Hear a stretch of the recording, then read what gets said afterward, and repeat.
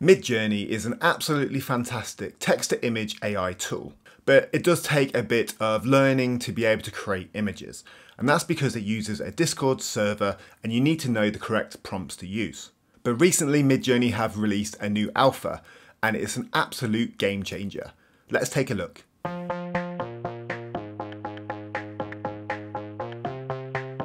So because I've produced over 1,000 images in Midjourney, I've been invited to take part in the new Midjourney Alpha. Now, straight away, what's great about this is that it doesn't use the Discord interface. It's straight on midjourney.com and it looks like this. So this would be your home page, and this is where you would do all of your prompts and create all of your images. Now, if we take a quick look, you can see along the left-hand side, it's a lot easier to kind of explore what other people are doing and also search for inspiration.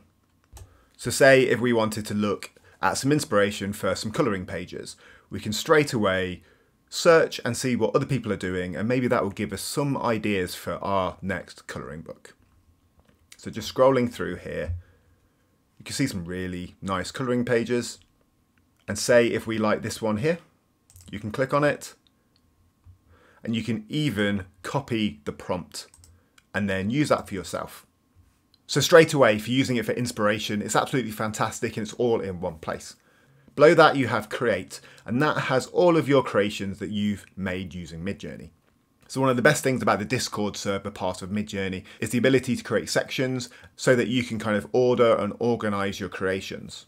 That doesn't seem to be here just yet, but it still does give you easy access to your latest creations, and it allows you to search through them as well.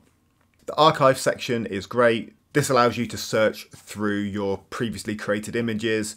If you just want to search through the ones you've upscaled, for example, you just click the upscale. If you just want to search through your portraits, click the portrait. And when you're going through and creating, if you start liking your images, you can then just search through the ones you've liked as well. So that's kind of the base of what the Midjourney Alpha looks like, but the big change comes from when you're doing an image prompt. So let's take a look at what that looks like. So now, no longer do you need to do /imagine, it's already there for you.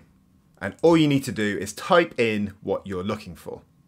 So for this one, let's say we're creating a kid's book cover and we want a nice, beautiful Easter bunny on the front. You enter your prompt as you usually would, but then you have this filter section. Now on here, what's great about this is you now don't have to do your additional dashes, and you don't need to know what those prompts are and like search around for them. It now gives you them in a very aesthetically pleasing area. And what I think this does really, really well is anybody could go on here, mess around and pick it up. You don't need to learn all the different prompts and all the different like stylizations, etc. So if we go here, say if we want to do a book cover, we know it needs to be portrait. But if we want it to be 2x3 instead of 3x4, we can create that here. Stylization, we can increase or decrease that. The default is at 100. We can increase things like the weirdness, the variety. We can do a standard or raw. Now raw generally follows your prompt a little bit more rather than interpreting it. You can choose your version straight away here, which is where you do your Niji mode or your previous versions of Midjourney. And then you can choose your speed as well. So seeing as I've got some fast minutes, I'm going to do it on fast. And we're going to click enter. So what's quite nice about this is instead of showing them in a grid, it shows them as individual images. So that's one difference right there.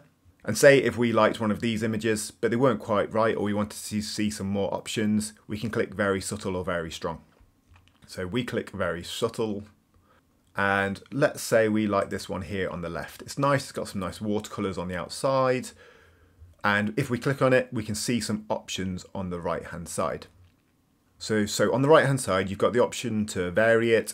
You can upscale it to be a higher quality. You can remix it. You can pan in different directions. You can zoom or change the aspect ratio. You can rerun or vary region, or you can use the image as a prompt.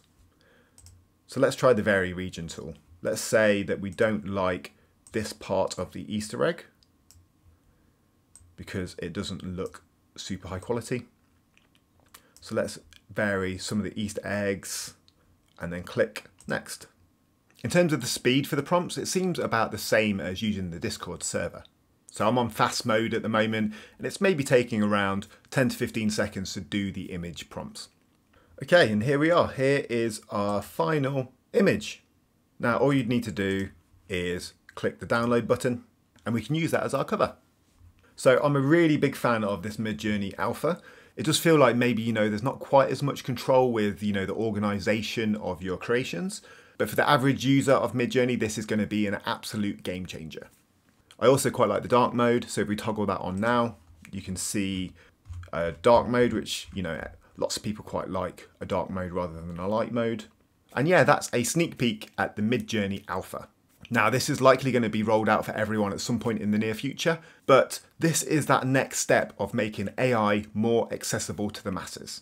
Just like ChatGPT, it's very easy to enter a command and ask a question, whereas Midjourney probably had that small barrier to entry for people who didn't know how to use Discord or needed to learn the prompts. Whereas using this Midjourney Alpha, it's very easy to use and it opens up that mass appeal of the text-to-image AI generation.